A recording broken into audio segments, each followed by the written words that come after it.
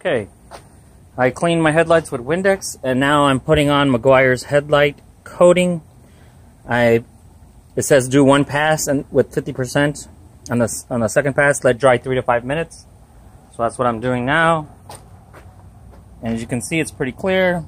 So I'm going to do one more pass, and that should keeps headlights clear for 1 year. Great.